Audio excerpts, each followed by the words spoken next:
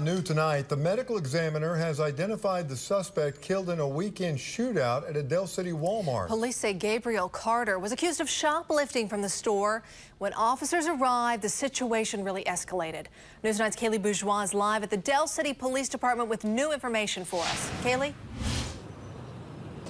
Right, Del City police say they were called to this Walmart for a simple shoplifting call, but on the way there, they found out that the suspect had warrants out for his arrest, and this was about to be much more than a simple theft case.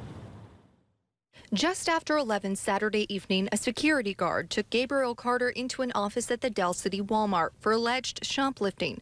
A Del City officer was on the way. While en route to the call, the Del City officer was advised that the male subject had a felony warrant for his arrest out of Oklahoma County. Police say Carter already had a lengthy criminal history and a handgun.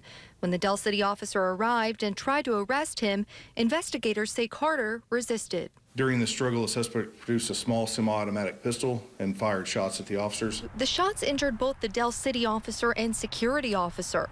Police say the Del City officer then shot back at Carter. We can confirm that he was shot twice in the back. The room that this occurred in is very small, so as the shot goes off, he makes a movement, and about the same time the officer's firing. Carter died at the Walmart from the gunshot wounds. The two officers are injured but are recovering today.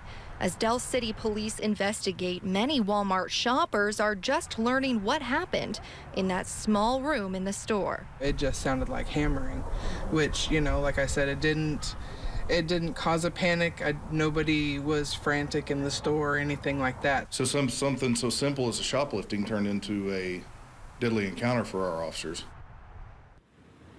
The Del City officer's name is being withheld, but the security officer is Marvin Ash. Del City police are investigating. We'll turn this over to the DA. Worth noting as well, Walmart did send a comment on this, and they said that they're saddened by this tragic incident.